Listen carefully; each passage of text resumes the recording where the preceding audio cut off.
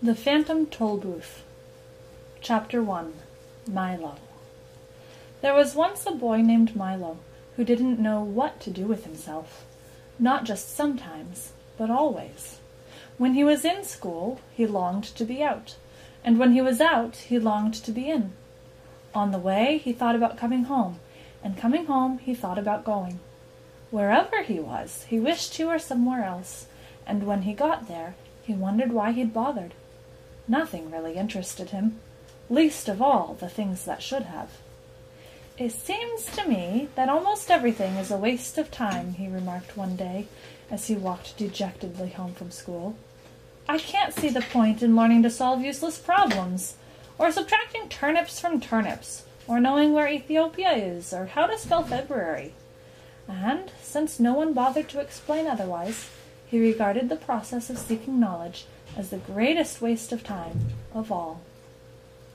As he and his unhappy thoughts hurried along, for while he was never anxious to be where he was going, he liked to get there as quickly as possible, it seemed a great wonder that the world, which was so large, could sometimes feel so small and empty. "And worst of all," he continued sadly, "there's nothing for me to do. Nowhere I'd care to go, and hardly anything worth seeing." He punctuated this last thought with such a deep sigh that a house sparrow singing nearby stopped and rushed home to be with his family.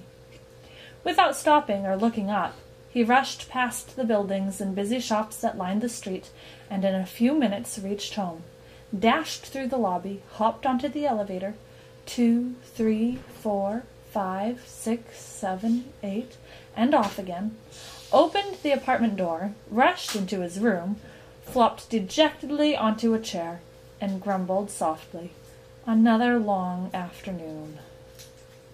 He looked glumly at all the things he owned, the books that were too much trouble to read, the tools he'd never learned to use, the small electric automobile he hadn't driven in months, or was it years, and the hundreds of other games and toys, and bats and balls, and bits and pieces scattered around him.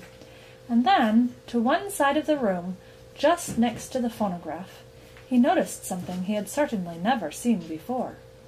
Who could possibly have left such an enormous package, and such a strange one?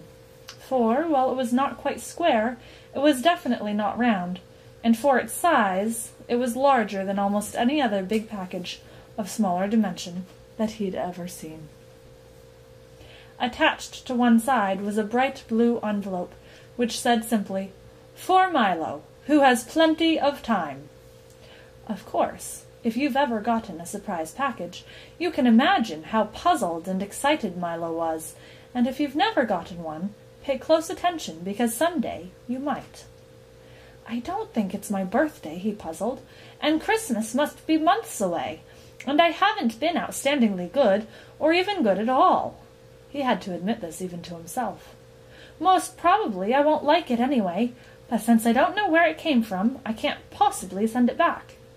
He thought about it for quite a while, and then opened the envelope, but just to be polite. "One genuine turnpike toll booth," it stated, and then it went on. "Easily assembled at home, and for use by those who have never traveled in lands beyond." "Beyond what?" thought Milo, as he continued to read. "This package contains the following items. One genuine turnpike toll booth, to be erected according to directions. 3 precautionary signs to be used in a precautionary fashion. Assorted coins for use in paying tolls. 1 map, up to date, and carefully drawn by master cartographers, depicting natural and man-made features. 1 book of rules and traffic regulations, which may not be bent or broken." And in smaller letters at the bottom it concluded, "Results are not guaranteed, but if not perfectly satisfied, your wasted time will be refunded." Following the instructions, which told him to cut here, lift there, and fold back all around, he soon had the toll booth unpacked and set up on its stand. He fitted the windows in place and attached the roof, which extended out on both sides and fastened on the coin box. It was very much like the toll booths he'd seen many times on family trips, except, of course, it was much smaller and purple. "What a strange present," he thought to himself. "The least they could have done was to send a highway with it, for it's terribly impractical without one." But since, at the time, there was nothing else he wanted to play with, he set up the 3 signs. "Slow down approaching Tollbooth. Please have your fare ready. Have your destination in mind," and slowly unfolded the map. As the announcement stated, it was a beautiful map, in many colors, showing principal roads, rivers and seas, towns and cities, mountains and valleys, intersections and detours, and sites of outstanding interest, both beautiful and historic. The only trouble was that Milo had never heard of any of the places it indicated, and even the names sounded most peculiar. "I don't think there really is such a country," he concluded, after studying it carefully. "Well, it doesn't matter, anyway." And he closed his eyes and poked a finger at the map.